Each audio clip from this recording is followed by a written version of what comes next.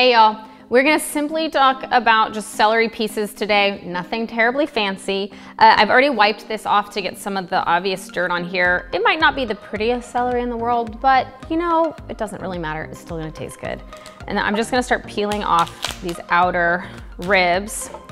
I actually, for what I'm gonna prep this for to cook later today, I actually need about half this bunch. So I'm gonna go ahead and take all those leaves off, all those ribs off. All these little leaves and stuff in here, as I've said before about celery, you can rip them off and put them in a little baggie and store them in the freezer or in the fridge and throw them in your stock pot when you're making chicken broth at home. If you do that, it is a really great way to add lots of flavor. So do not throw those away. Now, sometimes when you peel the ribs off, the inside of the rib is can be dirty. And so you can clean that off however you like. You can clean it off with running water if you want. I honestly usually just take a paper towel and wipe it. You can dampen paper towel if you want to do that too. These are actually not that bad. Most of the darkness on here is just from being a little bit older celery, which is fine.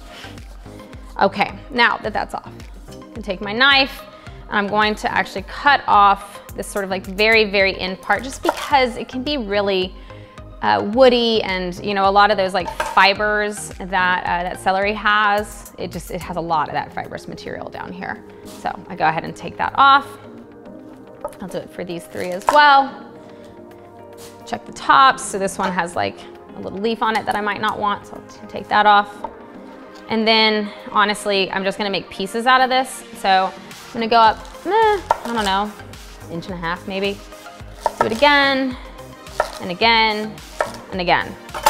And that's like my half bunch already in pieces, super fast.